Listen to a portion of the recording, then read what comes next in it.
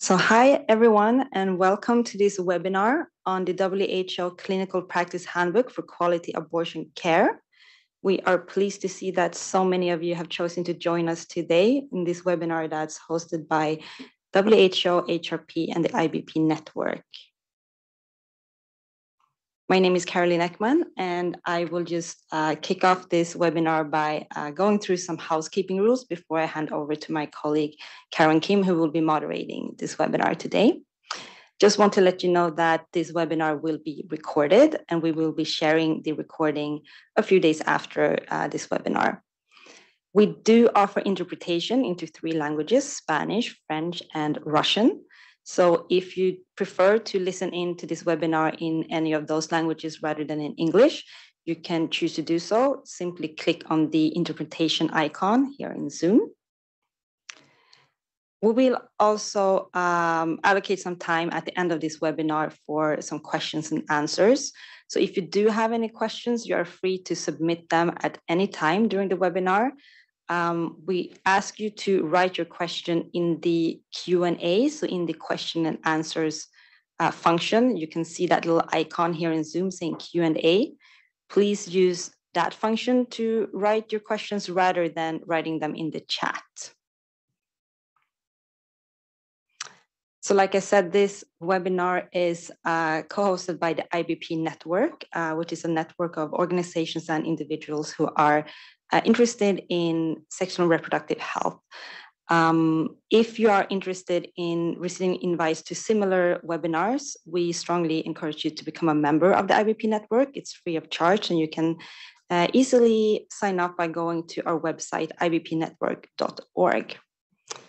And on that note, I will hand over to Bella Ganatra, who is the unit head of the Prevention of Unsafe Abortion Unit at WHO, for some opening remarks. Please go ahead, Bella. Thank you, Carolyn. And it is my great pleasure and privilege on the behalf of HRP and our unit to welcome you to this webinar to celebrate the launch of the Clinical Practice Handbook.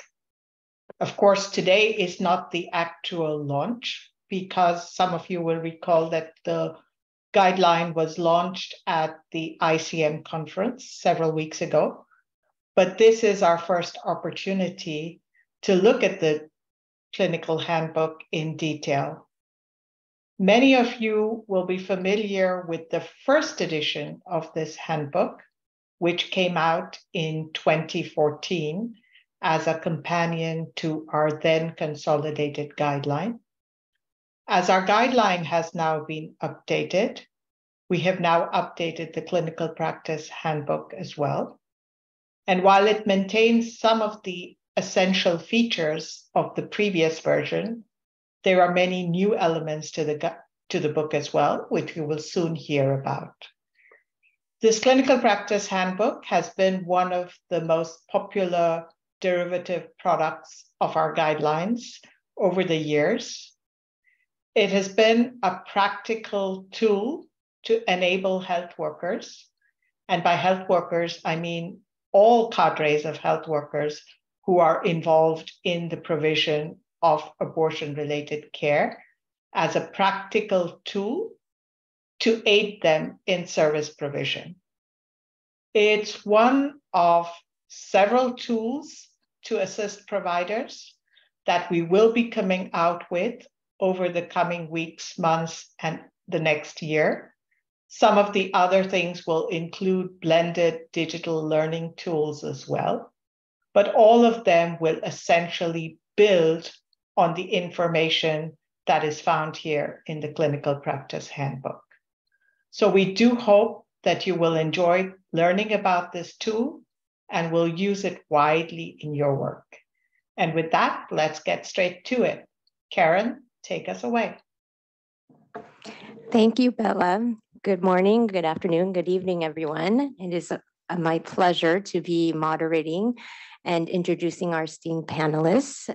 And we are warmly welcoming you and have been very excited to provide an overview and a glimpse into the different on-the-ground activities that happen through our guidelines, and derivative products. And so, without further ado, I'm happy to introduce our first speaker, Dr. Mekdis Roder-Rafael. And Dr. Roder-Rafael is an obstetrician and gynecologist doing a subspecialty training in family planning and reproductive health at St. Paul's Hospital, Millennium Medical College in Addis. Mekdis is currently working with the WHO Department of Sexual and Reproductive Health and Research, and specifically with both the abortion and the contraception teams. And she has been very much part of the process of the update for the Clinical Practice Handbook for Quality Abortion Care. She'll be taking us through a tour of this new handbook. And so I have handed over to her now. Thank you, Karen, for the introduction. Good morning, good afternoon, and good evening, everyone. In this presentation, I'm going to give you an overview of the new clinical handbook and highlight some of the new elements of the handbook. Next slide, please. This handbook is intended to facilitate the practical application of the clinical recommendations from WHO's 2022 abortion care guideline. It can be used by a range of health workers recommended in the abortion care guideline in different health settings and legal backgrounds. Next slide, please. This handbook is a revised and updated version of the 2014 clinical handbook for safe abortion according to the abortion care guideline. Next slide.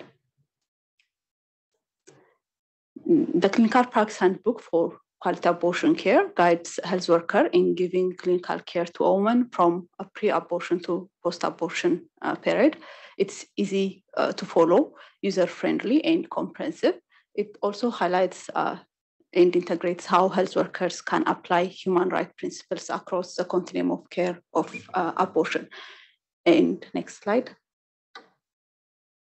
Some of the examples of human rights principles in the handbook are to ensure that abortion care is always provided respectfully with compassion, provide complete, accurate, and easy to understand information in multiple and accessible forms and language. And when dealing with adolescents, ask if the young person wants parental involvement, and if they do, encourage their parents to engage supportively by offering information and education. But we don't insist on such person authorization unless it's a legal requirement. And you can find additional human rights principle incorporated throughout the handbook. Next slide. The pre-abortion chapter includes information, counseling and decision-making, medical history, physical examination, laboratory and other investigations, determining the gestational age of pregnancy, infection prevention and control, and finally inducing fetal asystole prior to abortion procedure. Next slide, please. One of the parts that I want to highlight is information, counseling, and decision-making. Here we provide accurate, high-quality, evidence-based information about the whole abortion care process. We offer counseling only for those who wish to receive it, and the counseling can be anytime during the abortion care.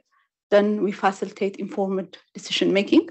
There is a table in the handbook which a health worker can quickly refer for appropriate method of abortion based on gestational age, mode of termination, that's either medical or surgical, and according to the individual medical needs. Here we also give self-management option for gestational age up to 12 weeks. Next slide, please. This slide shows green pop-out notes found throughout the handbook, which highlight noteworthy message to the health worker. Here you can see one of the notes says routine laboratory testing is not a prerequisite for providing abortion services. On the other side, you can see also that other message being integrated in the handbook about ultrasound is not a prerequisite for abortion service. Next slide, please. Induction of fetal asystole before an abortion is one of the new additions to the clinical handbook. Here you can see there is a clear and easy to follow steps being laid out. And one can also find the regimens used in the fetal acetol induction in the clinical practice handbook. Next slide. Then we'll come to the abortion section with medical abortion and surgical abortion as a subsections. Next. In medical abortion, in addition to methods used for medical abortion, the handbook includes new additions like self-management approach section, pain management, management of missed abortion, and management for intrauterine fetal demise. Next slide. This chart shows a summary of recommendation on the medical management of abortion. This summary is also available on a pocket card and on a website. Here, using letrozole along with misoprostol is also included in the summary as an alternative regimen in medical abortion. Next slide. So this table is not from the clinical practice handbook, but it shows the range of health workers who can provide quality abortion care. It is seen here as all health workers recommended by the abortion care guideline can give medical abortion in part or in a whole when gestational age is less than 12 weeks of gestation. Next slide. Self-management of medical abortion in a whole or a part outside healthcare facilities, a new approach included in this handbook, which is a safe and evidence-based alternative for managing and following women for abortion care, and recognition of multiple service delivery approaches, including telemedicine for medical abortion is also emphasized. Telemedicine can be used for information provision, counseling, assessing gestational age, post-abortion care, and whenever it's important for purpose of referral. Next slide. In this clinical handbook, pain management is one of the areas which is given due attention. Both pharmacological and non-pharmacological pain management options for medical abortions are detailed to the extent of using epidural analgesia for gestational age above 12 weeks whenever it's available and indicated. Next slide, please. This table shows the new recommendation from the abortion care guideline in the medical management of missed abortion, less than 14 weeks of gestation. Next slide. And also, this slide shows the medical management of the intrauterine fetal demise. So when it comes to surgical abortion, the subsections include summary of methods for surgical abortion, pain management for surgical abortion, cervical priming prior to surgical abortion, vacuum aspiration for a surgical abortion at less than 14 weeks of gestation, and surgical abortion at greater than or equal to 14 weeks of gestation. The highlighted contents are new, updated, and more detailed parts compared to the previous handbook. Next slide. Surgical abortion includes administering antibiotic prophylaxis, pre and peri-procedure, pain management during cervical priming and surgical abortion, cervical priming, conducting the abortion procedure using the method selected, overseeing patient recovery and discharge finally. Next slide. This table shows methods of cervical priming using pharmacological, that is medication, and or osmotic dilator at different gestational age. Further, you can also find an example of how to insert osmotic dilators in the clinical practice handbook, and also a table on characteristics of osmotic dilators are also can be found there. Next. Also for surgical abortion, there is a focus on pain management. Pain management for cervical priming, in addition to parenteral and PO pain medications for gestational age greater than or equal to 14 weeks, using paracervical block for cervical priming is suggested. An example of how to administer paracervical block is also provided. Pain management for surgical abortion with a continuum of sedation, including general anesthesia, when it's needed, is also described there. Next. This is a snapshot from the handbook. It shows the general steps for surgical abortion in the table, the general steps, and then on the other side, each steps being further elaborated. The same is true for general manual aspiration for less than 14 weeks of gestation. Next slide. Finally, on the post-abortion section, it includes care prior to discharge from healthcare facility after the abortion, follow-up care after an abortion, whenever it's indicated. Otherwise, there is no follow-up care after uncomplicated abortion, management of incomplete abortion, assessing and managing complications, and post-abortion contraception. Next slide. Included, we can find the medical management of incomplete abortion, and when it's appropriate to use misoprostol for managing medical abortion. Next. And if the girl or the woman wishes to use post-abortion contraception, options along their category of medical eligibility criteria can be found. And as you can see here, almost all contraception methods can be used in post-abortion period with no restriction for their use, they all being as category 1, except for the intrauterine devices after septic abortion. Next slide. Okay, so I know I have said a lot about the clinical practice handbook, but there is still more to be found on the clinical practice handbook, and you can find the clinical practice handbook on the website displayed. And you can also access summaries of the recommendations and medical abortion pocket card by scanning the QR codes on this slide. Thank you very much for your attention. Over to you, Kara. Thank you, Magdiz.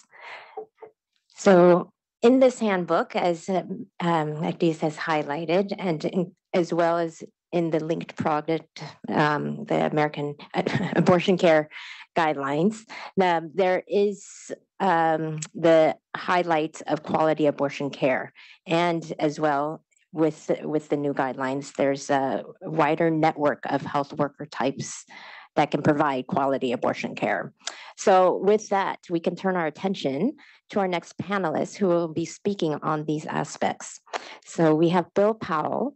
He is a nurse practitioner with almost 40 years of healthcare experience in both domestic and international settings. As a clinician, his experience ranges from providing and coordinating refugee healthcare in Eastern Sudan to providing primary care in rural clinics in the Appalachian Mountain communities in the US. Bill has been working with IPAS for 17 years as a senior advisor with a specific focus on enhancing the quality of clinical content and technical guidelines produced by IPAS and providing technical assistance on abortion-related care, both within IPAS and with external partners. And so it is my pleasure to be introducing him for his talk. Go ahead, take it away, Bill.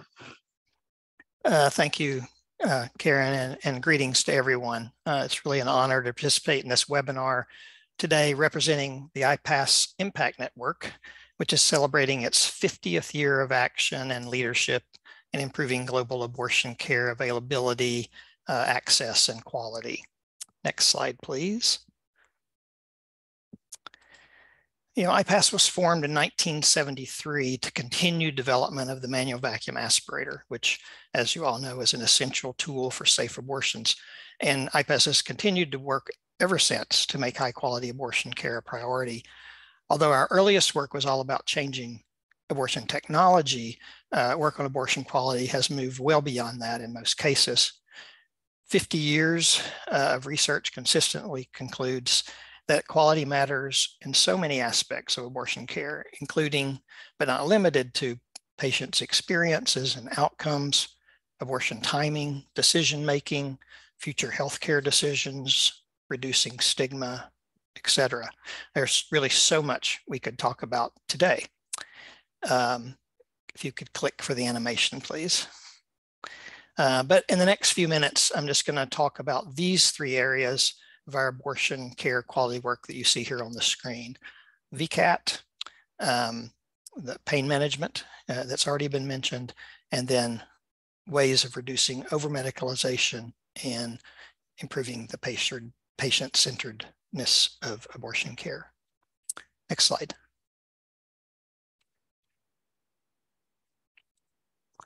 So IPAS has used abortion values clarification, or VCAT, activities now for over 15 years. And you can see the original curriculum on the bottom left of the screen, as well as subsequent adaptations that have been developed and are available and have been used.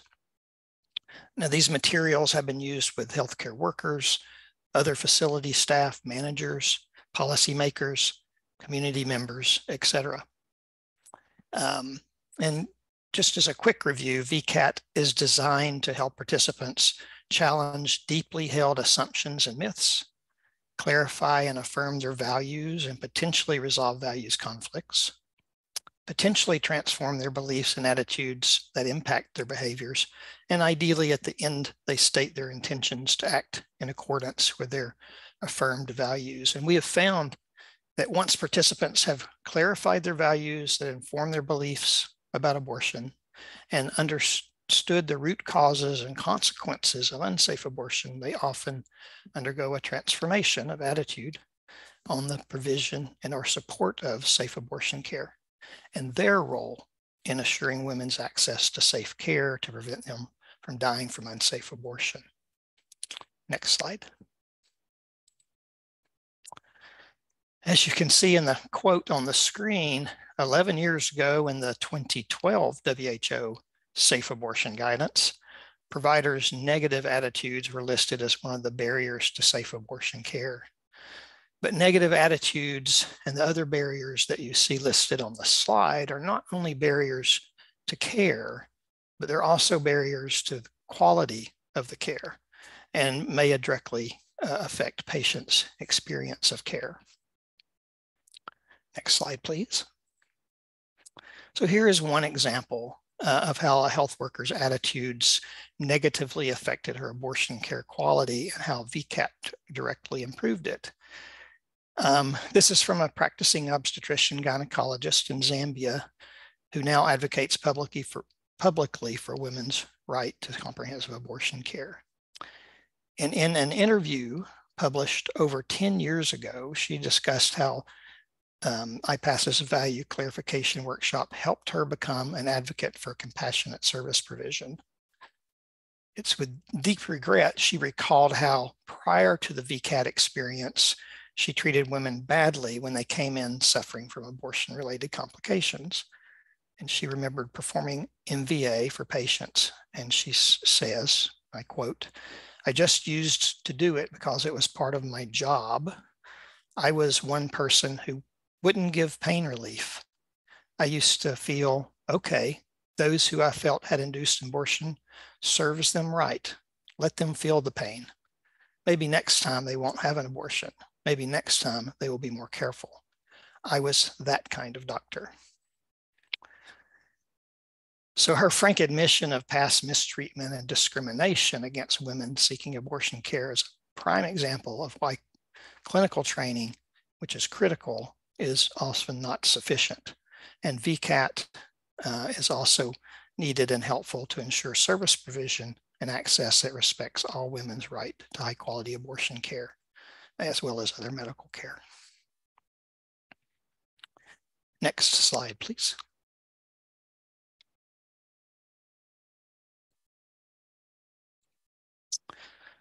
So it's hard to understand, but there remains among some people in some places the idea that pain management is not needed for abortion care because, and I quote what we hear sometimes, our women don't feel pain, or it's a quick procedure, or it's not that different from her menses, etc. Of course, we know that everyone feels pain, and as safe and effective as the recommended abortion technologies are, there is still pain with either option. And we know that pain increases anxiety and that neglecting pain management as a punishment for having an abortion, as we saw in the previous example, is a violation of human rights. For medical abortion, the evidence supports the use of analgesia and at the very least, the use of non-steroidal anti-inflammatory drugs or NSAIDs like ibuprofen instead of paracetamol or acetaminophen. And ideally, the NSAIDs would be dispensed by the health worker so that we know that the person has them. But of course, this is not the case in many settings, so challenges remain in assuring that these analgesics are available and used. And that challenge is even greater when we consider pain management for self-managed abortion. And for MVA, the combination of NSAIDs and paracervical block should be routinely used. I'll say more about that in a moment. But pain management has been and continues to be an area that demands ongoing attention and is an area that we have focused on in our programs with education, stressing the evidence, refreshers as needed, job aids, and monitoring as pain management as a sentinel indicator for quality. And I will add, as you saw in the previous slides by Mekdis, that these points are very strongly stressed in the new clinical practice handbook we are here to celebrate today. Next slide, please. So we know the evidence supports the use of paracervical block for MVA, and the evidence also supports the use of paracervical block by all the cadres of health workers who are recommended by WHO as abortion providers. But we have found the uptake of paracervical block to be obstructed at times by either policy barriers or practice barriers, sometimes both. Policy barriers are most commonly because paracervical block is not included in the national standards and guidelines, or all the cadres of abortion healthcare workers are not included as eligible to administer it. And some practice-based barriers we have encountered include those health workers who, although they've been trained on paracervical block, just refuse to change. And this is sometimes referred to as being strong but wrong. In other cases, some are reluctant to implement the block because they feel they need more specialized supplies like very long spinal needles in order to provide the care. Each of these challenges take time to address and require cause-specific strategies beyond, again, just training or supplying. So policymakers have responded to a deep dive into the evidence and a review of the global guidance, as well as sometimes bringing examples from other like countries and to partnering with them to update standards and guidelines according to the latest evidence. And for practice barriers, we've used training or retraining along with clinical mentoring, demonstrations with various versions of supplies, showing examples from other like countries, and even using study tours where we took perhaps change makers or champions to see how it happens in another country and bring that back to their own. Job aids, as you see on the right side of the slide, and even some peer pressure through provider networking meetings and data sharing and review opportunities. Next slide.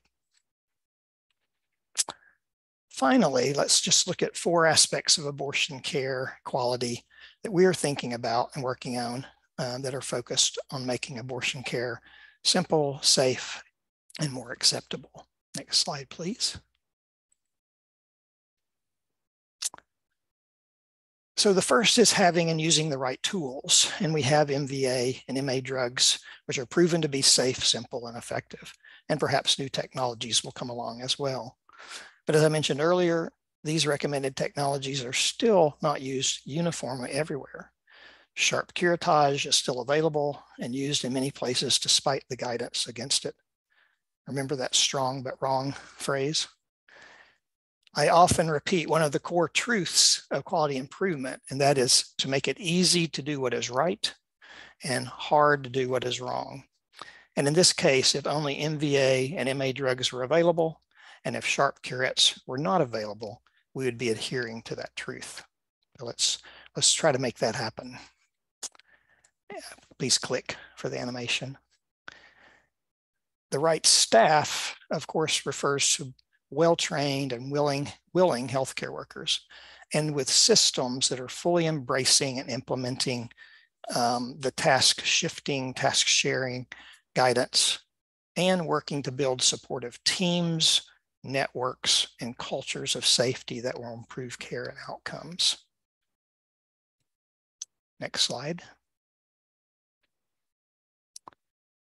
Through VCAT and health worker training, thoughtful service design, and ongoing measurement of and action on the patient's experience of care, we can improve abortion care quality, making it more person-centered, equitable, affordable, and accessible.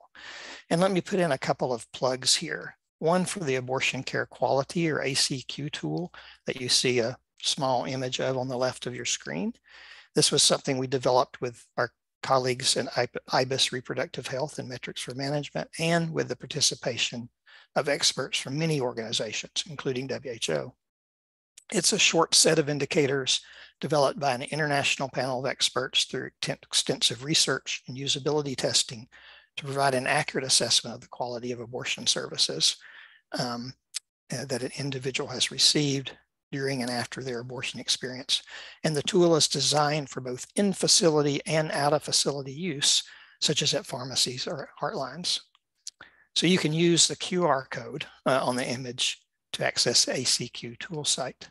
And the other plug that I got permission to share is that WHO is currently working on a new abortion care measurement framework that promises to be quite comprehensive and very helpful in all of this work.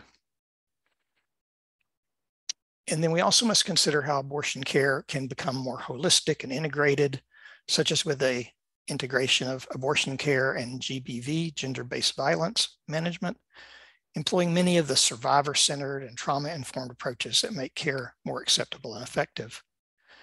And then considering how intersectionality can help us understand how gender, gender identity, sexual orientation, race, ethnicity, socioeconomic status, etc., all shape the care that patients experience. Finally, we, like most on this call, are committed to supporting a person's right to have an abortion using pills on their own when and where they want, and to pursuing new models of care, models of self-care that meet people's wants and needs. We're working to generate new evidence, share knowledge, and explore clinical and regulatory questions within this rapidly evolving area. This also involves work on centering the health worker's role in self-managed abortion and on working toward equitable access to quality assured medications for those that need them. And we look forward to continuing partnerships with WHO and many other partners in this exciting and important work. Last slide, please. So I hope you found these notes on some of IPAS's work on abortion care quality interesting. I want to thank WHO for inviting me to speak, and also repeat that many aspects of what I discussed are highlighted in the new abortion care guidelines and this clinical practice handbook. Thanks again, and over to you, Karen. Thank you so much, Bill. All right, and so continuing on with our next panelist, who is also putting these recommendations into action, we have Dr. Radhika Commandant. Dr. Radhika Commandant is an obstetrician gynecologist and the director of the Reproductive Health Training Center and Regional SRHR Coalition. She's also an associate professor at State Medical University in Moldova. She is a consultant and working for the Women Help Women organization, and has been a longtime consultant with other partners, including ourselves, the WHO Concept Foundation and Genuity, and has been really increasing access to quality abortion services, MBA, and medical abortion. So please, I hand the mic over to Dr. Commandant. Go ahead. Hello, everybody. Thank you very much for inviting me to be part of this very interesting and very optimistic webinar. Please, next. The RHTC in the Republic of Moldova is a non-governmental organization with a mission to protect and promote the reproductive and sexual health and rights. We had been the coordinating organization for International Consortium for Medical Abortion, We were nominated in 2015 by UNFPA as Regional Training Center on Development and Implementation of the Evidence-Based Protocols on Sexual Reproductive Health. We successfully managed several important projects. I want to mention the strategic assessment of abortion services in partnership with WHO, UNFPA, and other organizations in Moldova and in the region. Ongoing projects we are now implementing are setting up the stage for regional scaling up of medical abortion via telemedicine in Eastern Europe. This is a Grand Challenges Canada Options Initiative project, and the two projects sponsored by Safe Abortion Action Fund, dedicated particularly to the implementation in Moldova, in Transnistria, post-conflict area, and in the region of the latest WHO recommendation from 2022. Since 2018, we have been the coordinated organization for the Sexual Reproductive Health Rights Regional Coalition. Next, please. Despite permissive laws and a well-developed network of facilities, access to high-quality contraception, abortion, and reproductive health care is still denied to many women in Eastern Europe and Central Asia, with the consequence that an important part of all maternal deaths in the region are due to unsafe abortion. Also, medical abortion pills are registered in all the countries of the region. Medical abortion is significantly underutilized, representing as few as 5 to 10% of abortions in some countries.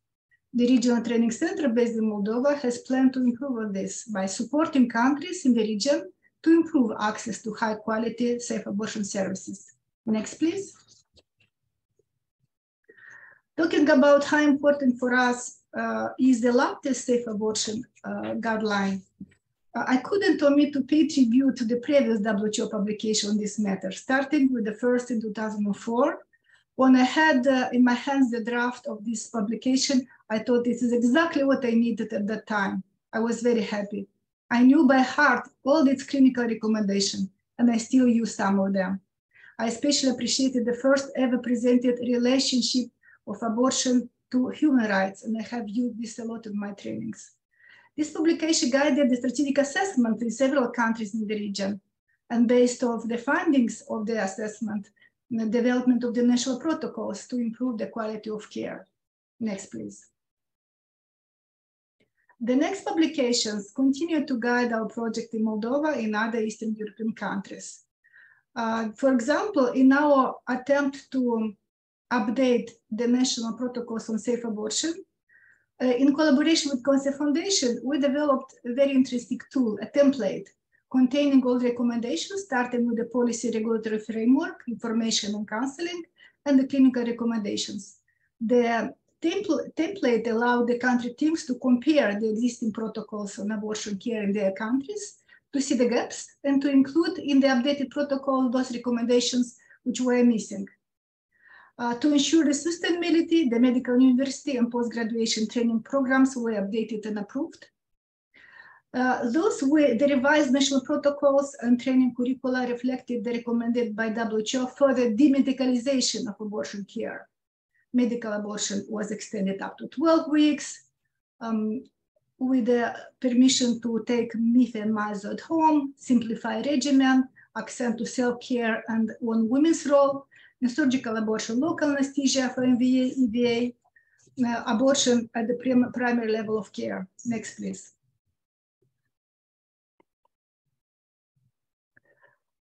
You can see here some pictures from the training of trainers we conducted in the same countries to reflect and to build the capacity of academic staff and abortion providers on the WHO latest recommendation, but also on the specificities of the approved national protocols.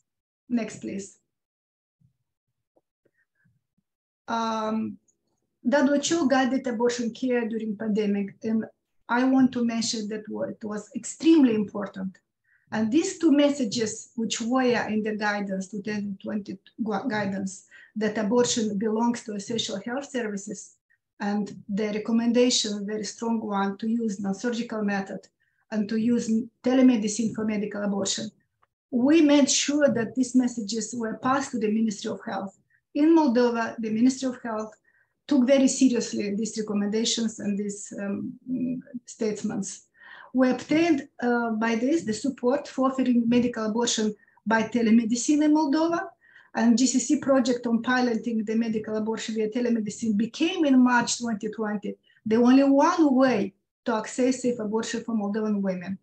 We enrolled in a couple of months 500 women instead of 200. The results were amazing, efficacy 98%, just 2% of complications, very small complications, which needed management in person, 99% of patient satisfaction. Ministry of Health declared their support. In August 2020, we included the medical abortion via telemedicine in the updated national abortion standards. We ensured the broad mass media coverage. The problem of lack of access to abortion during the pandemic was raised by the journalists. The discussion attracted a lot of attention, good and not so good comments. We needed to deal with the anti-choice movement, which were silent beforehand. But in this case, again, WHO messages were very helpful. Next, please. And finally, in 22, on 9th of March, WHO published the Safe Abortion Care Guideline with the inclusion of recommendations on self-management for safe abortion and family planning. In order to ensure that stakeholders in the region are aware of this recommendation, they first must be translated and distributed accordingly. And the translation into Russian, we appreciated this very much because English, it is an issue in the region. Nevertheless, this is not enough to raise knowledge and awareness. Thus, we propose to engage stakeholders from across the region in open dialogue about self-managed medical abortion, the use of telemedicine for medical abortion, and the feasibility of introducing such services in their countries, an alternative service delivery option, as recommended in the guideline. This facilitates the gathering and dissemination of necessary information for next steps in introducing self-care interventions. Next, please. Following the organization of discussions and the presentation of evidence on this matter, academic staff responsible for facilitating safe abortion family planning modules will be engaged to training of trainers. During 22-23 years, the guidelines and recommendations were presented in the webinars, roundtables, National OB/GYN Association conferences. During discussions, stakeholders have the opportunity to express any concerns related to self-care medical abortion, and their concerns are addressed by qualified experts, including colleagues directly from WHO. And the support from European office and from WHO headquarters, RCP, has been a great help. Probably this is the first time ever a person directly from Geneva was present. Karen Kim directly present at the numerous conferences in the region. And also very important to mention, within the GCC project, formative research on feasibility of using telemedicine for medical abortion was finalized in 5 countries. Results showed women know telemedicine for medical abortion and wanted very much, they mentioned this. Pilot study on telemedicine medical abortion successfully were conducted in Uzbekistan, Azerbaijan, and Ukraine, coordinated by Genuity Health projects. We started the same pilot study in Kyrgyzstan on telemedicine in medical abortion. We have had a very good start, and we plan to continue in Kazakhstan and in Transnistria. Next, please. And finally, the clinical practice handbook for quality abortion care. We salute very much this new publication. This is a huge help because it's complementing the abortion care guideline with the concrete practical recommendations, which we are going to use in our trainings. It gives us confidence. It is our backup that we are right on saying something on clinical care. And of course, the request would be that please give us the Russian version. We would appreciate this very much. Next, please. What we can say right now in a few words, that further stakeholders capacity building is needed on what is self-management and how to use telemedicine for medical abortion. We still see many misunderstandings on this matter. More support from WHO country offices will be very helpful in obtaining Ministry of Health commitments to implement the recent WHO recommendations, especially those on law and policy, which according to their opinion, sound very radical for them. Engaging women's groups, NGOs, community mobilization is crucial to further promote self-managed medical abortion, to increase the demand for quality services and obtain the necessary support from the medical systems. We need to adapt our language, which is sometimes too technical, for better communication to be understood, heard, and supported by them.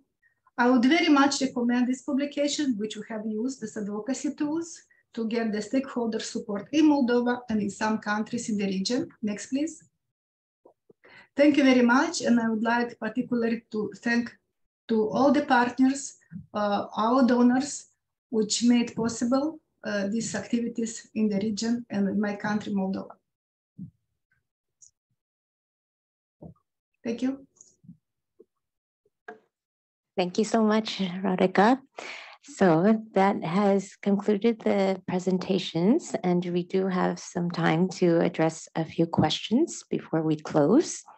So I am going to direct the first question to Mektis, and I will read it out loud. And there is a question asking about further explanation on the advanced vacuum aspiration, and just highlighting the similarity and differences with the MVA up to 16 weeks. Thank you. Okay, thank you for the question. When you say advanced vacuum aspiration, it's using either manual or electrical vacuum aspirator at or beyond 14 weeks of gestation. Especially with the electronic vacuum aspiration, we can use cannula size up to 16 millimeter for abortion care, given that the cervix is well dilated, so it can be used between like 15 to 16 weeks. And also, given that the cervix is well dilated, we can use this advanced vacuum aspiration for post-abortion care, like for incomplete abortion or inevitable abortion. Thank you. Thank you. Okay. And then this next one, I'll just have Bill, who was able to answer, but maybe just highlighting it because this is a nice update. But there was a question about the IPAS's VCAT toolkit and what the status of it for the update of the toolkit. So if you want to just provide us a little more information on that. That would be great. Thank you.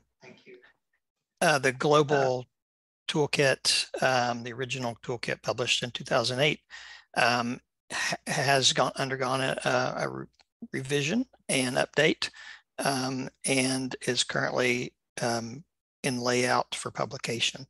So we're excited about that, and it will be posted and available on our website soon. I can't give a date yet. Not in touch exactly with that timing process, but it is in production and or layout and should be available soon.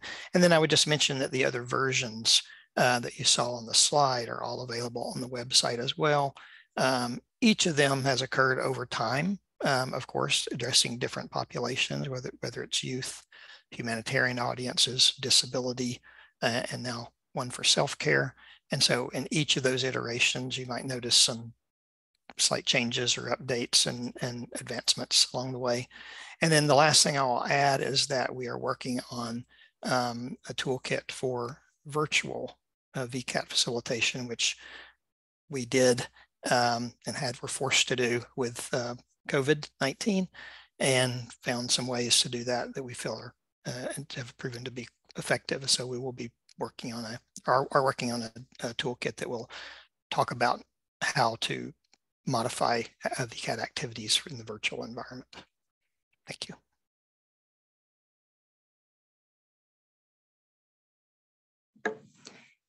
Okay, very good. Thank you. And that is exciting. I well understand the update process. It takes time, but we look forward to seeing that product. So we have another clinical question that I will have Mektis address. And it's asking about what self-management in abortion what exactly it is and what it's meant by it. Is it the patient managing it by yourself or buying over-the-counter medicines? So that'll be great to provide some more information on that aspect. Okay, again, thank you for the question. When we say self-management of medical abortion, it has three parts. The first one is assessing gestational age and assessing eligibility criteria. The second one is the abortion process itself, taking the medication, that is either mifepristol plus misoprostol or misoprostol alone. We don't have letrozole and misoprostol in self-management. And then finally, making sure the abortion process is complete. So when we say self-management, it doesn't mean that like the whole process is being done by the woman. It might be when the setup allows it, but it can be also in part. Let's say that if she's not sure about her gestational age, then here comes other service delivery options like telemedicine or nearby health facilities can be used for those. So it can be either in part or in a whole, and anytime if the woman wants to have health care at health facility, or we give the whole information when she can come back or visit. So we will lay out the information is like the base of self-management. So if she's fully informed, then that's what we call self-management of abortion, and it's for gestational age less than 12 weeks. It is safe and it's also evidence-based. Thank you. Great, thank you. And as Mekdis had highlighted, this is an option, and that has been integrated and woven throughout the clinical practice handbook to for consideration for the health workers to support the woman in taking, certain components, being involved in certain components or all of the process. So several questions are coming in, so I'm going to group a little bit of it and direct the next one to Radhika. Now we have Radhika to speak, and just wanted to respond to Radhika's comment about having the clinical practice handbook translated in Russian, and that is in the works, as well as with Spanish and French. We are prioritizing those languages, so that will be in the pipeline. But as for just a broad question, just because I'm seeing aspects of dissemination, implementation, and Radhika, you spoke, and touched on the various aspects to your experience.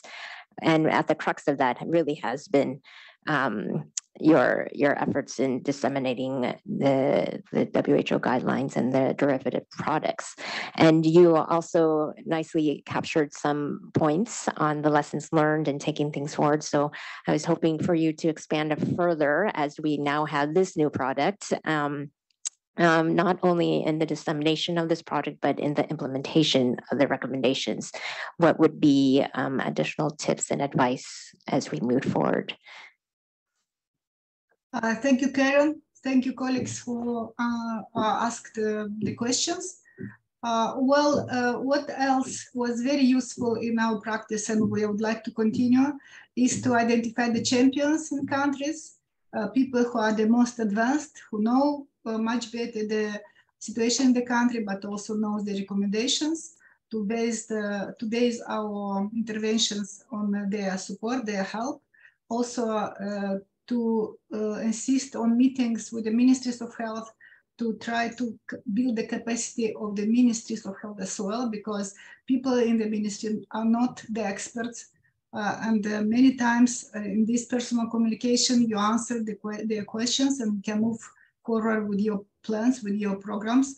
Also, of course, it's very important to consider countries' specific needs and to build your strategies on answering to these specific needs, which you can find out in assessments, and the strategic assessment of abortion services, which we conducted, was a very helpful tool, very important strategy we have used. I can only recommend using this, and many other aspects depending on the situation. Thank you so much. Okay, so I think we will close, and we'll just bring you to this slide so that we can show you where you can find the clinical practice handbook. And then, as mentioned several times, it's linked to the abortion care guidelines. So you can see the QR code and the links to it. Also wanted to say that on both of these pages, you'll see additional links to products that are produced from the Prevention of Unsafe Abortion team. And the two links that are most relevant to today's topic on the clinical practice handbook is the summary chart of the medical abortion regimens, and then the pocket card. These are both practical tools for the health worker, either to put up or just to keep in their pocket, just to have on hand the medical abortion regimens and other aspects of quality abortion care provision. So those links will also be found at these main web pages.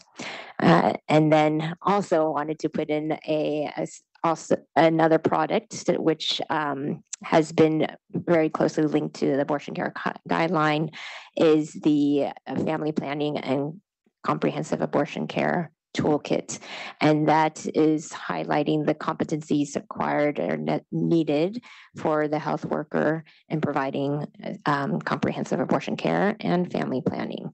But this is most relevant not only because this toolkit and the competencies really helped in our recommendation formulation for the abortion care guideline for all of our health worker recommendations, but it's really, very relevant here because as Mekdis has pointed out in her overview of the handbook, how this is a handbook for a wide range of health workers, because in our abortion care guideline, we really captured and expanded the type of health workers that can provide quality abortion care. So all these products can be found at these links. So hopefully you can explore and find some useful ways to implement these. And next slide, and just as additional information on what not only our team is doing, but as Carolyn had highlighted, the platform that our Department of Sexual and Reproductive Health and Research are also working through into disseminating our products is through the IBP. So here's an additional link to explore and find additional resources.